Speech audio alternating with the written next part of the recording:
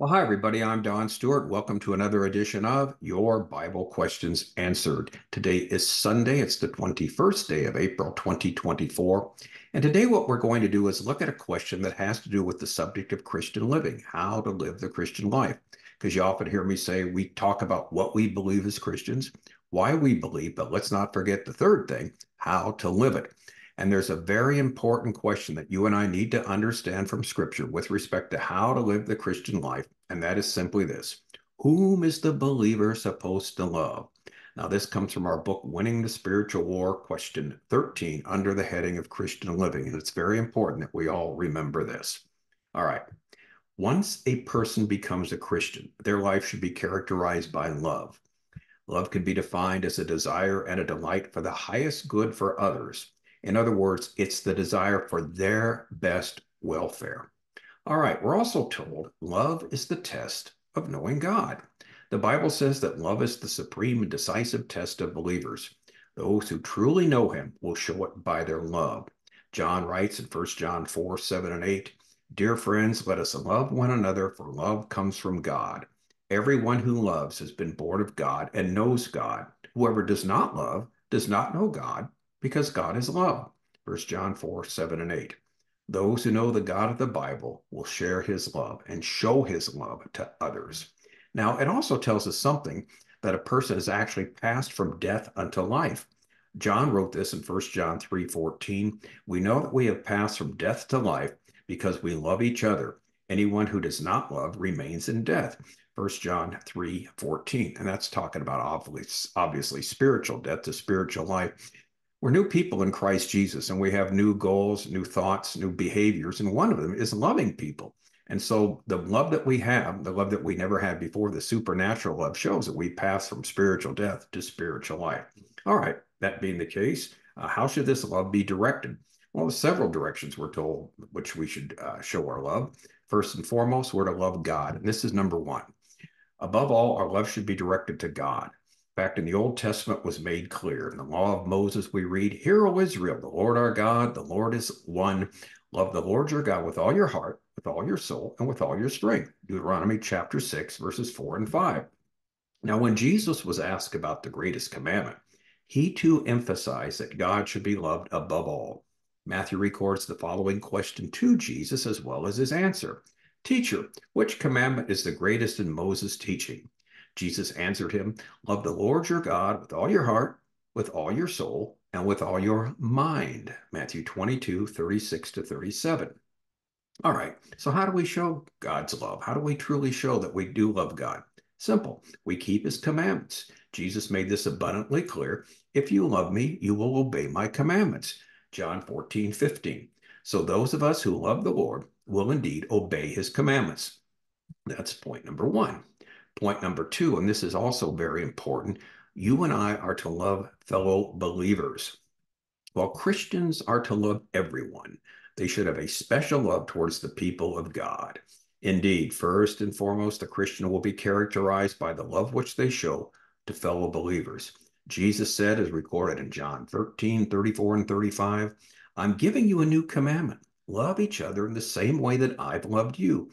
Everyone will know that you are my disciples because of your love for each other." John 13:34 and 35. All right, so the mark of the Christian is the love that they show to other believers. This is the badge which all believers should wear. Peter emphasized the same thing when he wrote, "Show respect for everyone. Love your Christian brothers and sisters. Fear God. Show respect for the king." 1 Peter 2:17. Again, we find the emphasis on loving fellow believers. Paul also wrote of the need for Christians to love one another. He wrote the following to the Thessalonians: "And may the Lord increase, may the Lord make you increase and abound in love to one another and to all, just as we do to you." 1 Thessalonians 3:12. In other words, Paul basically saying is the love you see that I have for you, may you show it to fellow believers. So what we have in the New Testament is the repetition of this point. Believers must love other believers. In another place, the Apostle Paul again emphasized the special love we are to have for fellow believers. Galatians 6:10. "Whenever we have the opportunity, we should do good to everyone, especially to our Christian brothers and sisters, Galatians 6:10. Paul personally expressed that type of love to the Corinthians when he wrote, "May love be with you all in Christ Jesus." 1 Corinthians 16:24, to love every believer. All right. One of the ways which we can show our love to believers is help the ones who are in need. And this is a very practical way of doing it. Paul wrote, when God's children are in need, be the one to help them out and get into the habit of inviting guests home for dinner or if they need lodging for the night. Romans 12:13. Consequently, Christians are to show their love to fellow believers in a number of very practical ways. Number three, husbands are to love their wives and wives are to love their husbands. Now, there's another type of love here which believers are to express: husbands to love their wives and wives to love their husbands. Paul told the husbands this in Ephesians 5:25. Husbands, love your wives just as Christ loved the church and gave himself for her. Ephesians 5:25. All right, men, we're to love our wives, love our spouses. Paul also emphasized the love we're to have for our children. He wrote this to Titus. These older women must train the younger women what? To love their husbands and their children. Titus 2:4. Our children need to be the recipients of our love. And yeah, it's usually very easy to love your children, at least when they're babies. When they get older, sometimes it's really difficult. But again, let's remember we're to love our children just as God loves us. Now, the husband also has the responsibility to take care of their relatives. Paul wrote to Timothy, people who don't care for their relatives and especially their families have given up their faith. They are worse than someone who doesn't have faith in the Lord. 1 Timothy 5:8. So husbands are to love their wives and their family. This is what the Lord expects.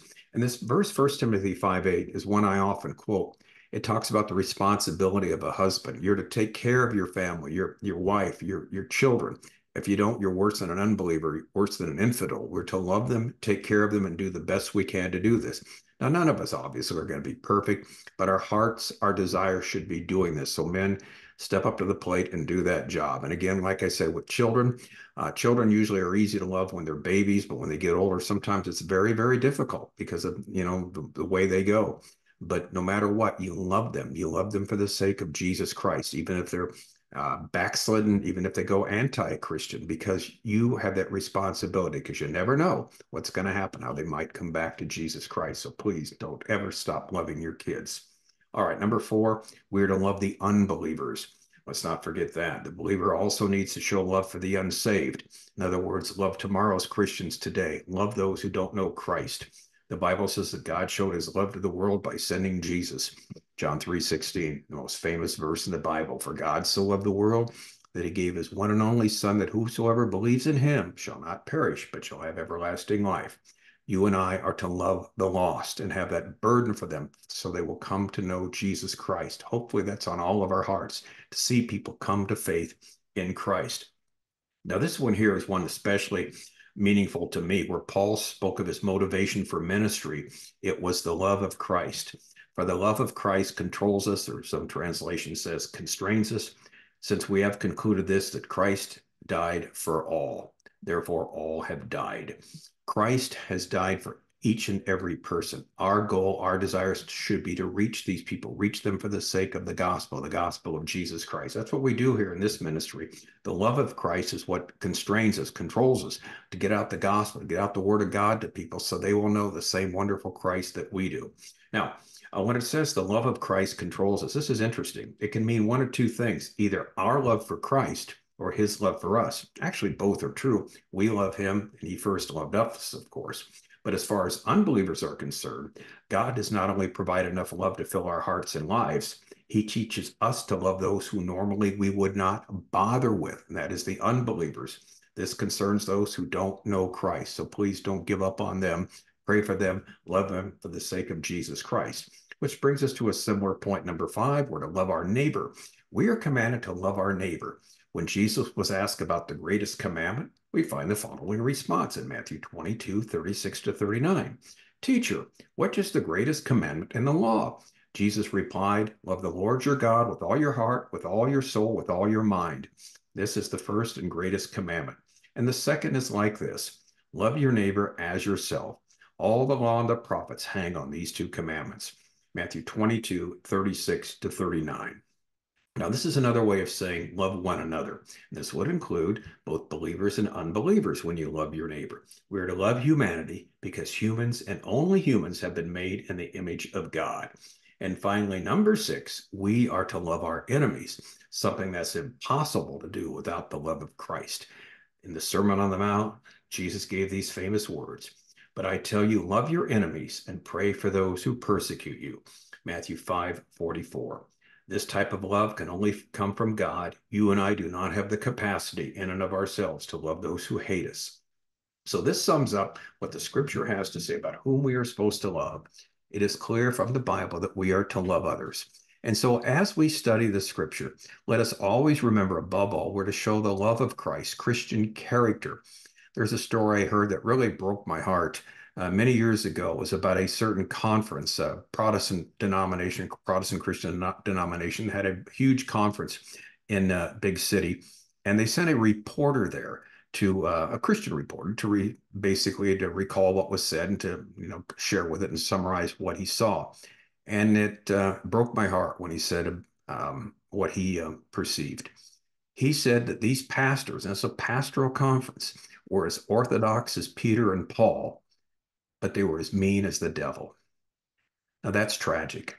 We're to be loving, we're to know what we believe, to know why we believe, and to understand and not, we won't agree with everybody on certain biblical doctrines. We know that. We do our best, but we'll have certain disagreements, but we're all one in Christ. But in doing so, we want to show Christian character. We're to love one another. We're not to be mean to someone because they believe something different than us. This is very, very important. And so as we deal with these subjects, and we've dealt with a lot of them, especially with the last days Bible prophecy, there'll be differences of opinion, and that's okay. That's fair. Bible believers can have differences of views on certain subjects, but we want to do it in love. We want to, as one of my teachers said, disagree agreeably and disagree without being disagreeable. And that's the key at the end of the day. All right. Again, we shifted gears a little bit doing this, but I think we have to remind ourselves that when we're doing our study, above all, we need to love God, love believers, and love the unbelievers. I'm Don Stewart. Thanks for watching. Until next time, may the Lord, as always, richly, richly bless.